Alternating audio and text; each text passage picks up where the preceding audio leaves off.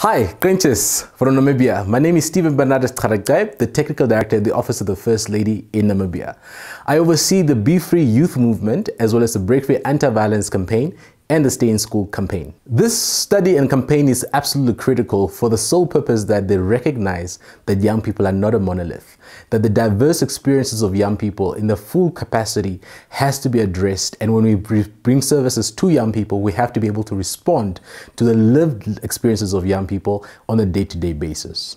So Namibia has done incredible work in terms of expediting the reach of services to hard-to-reach areas, off-track young people, as far as the rural areas, and really thinking about how do we leverage partnerships to expand our reach, and using civil society, faith-based organizations, community-based organizations, different groups, young youth-led groups engaging in the communities and actually being champions of change in their very same areas that they are working in.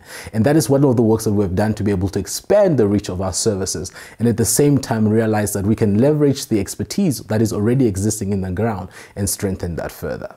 What we need to do to strengthen Africa's response is really think about our cultural competency. What does that mean when you talk about campaigns for African leaders and African community groups, traditional groups, youth groups, the wide demographics that we're reaching, and saying how do you translate campaigns in a meaningful way that helps people to understand the benefit of this work that needs to happen, and at the same time be able to take cognizance of the fact that some people may feel a sense of loss or perceived sense of loss as a result of some of these interventions. So how do we help people to be able to transition from point A to point B, which is where we want to be, but they're not necessarily comfortable to be able to take that steps? And how do we start to create an enabling environment that allows people to say, I'm uncomfortable with this, I don't understand this, I may not be sure how this is going to be of benefit to me, to actually take the time to learn and to listen and to work with community members so that they can be the drivers of change. I think for a lot of times what we focus on is trying to get results done in a short period of time without understanding the experiences of people and the ties that some of our experiences has to our identity and who we are. And having to unlearn some of those things is incredible and imperative upon all of us to take the time to invest and help people to be able to let go of what is not what is harmful and be able to embrace that which is actually good to elevate the youth demographic dividend. So the message that we have continues to be the same that we do for our Be Free Youth Movement, which is really saying that young people have to access services. We have to provide information that is accessible to young people. We have to make services more responsive to adolescents and young people. And the platforms that we use for services has to be responsive to where young people are on a day-to-day basis. Equally, what we also need to think about is destigmatizing help-seeking behavior. For a long time, what we as a continent really think about when we do help seeking is we don't take into consideration that if we don't find the necessary help that we need, that this can have detrimental health effects on young people in the long run.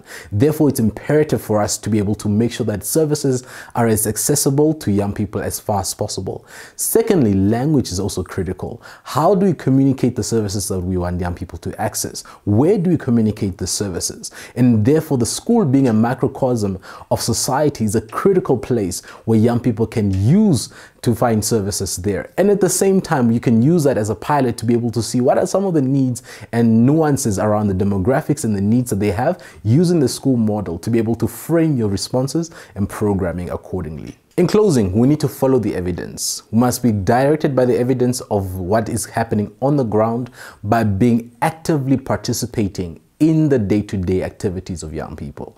We have to get into the spaces that they are. We have to use the language that they're using. We have to be able to hear on a day-to-day basis, is the messages and the programming that we're actually doing responsive to what they are experiencing at the moment? And if not, can we pivot to a different direction? And equally, we have to recognize that young people are not a single issue-based group. And in that response, we have to be able to leverage partnerships across the board to be able to cover the myriad needs of young people on a day-to-day basis. It is imperative that young people are not erased from the conversation, but they are part and parcel of leading the charge and the change, and recognizing that the different experiences of young people across the demographics will have different responses are required of each one of them. So when you speak to young people that are in the rural areas, and when you speak to young people in the urban areas, when you speak to young people that are well off and affluent and others who are not, those who have access to education, those who are not, and really recognizing that the monolith that we think about young people does not exist, but within that group, we have to give targeted interventions that actually transform their lives. That is when we're going to start to see true change happen. And as we elevate young people to be in spaces where they can become their own champions of the work that they are doing, that is when we're going to start to see meaningful change and transformation happen in the development agenda of this continent and the world. Thank you very much.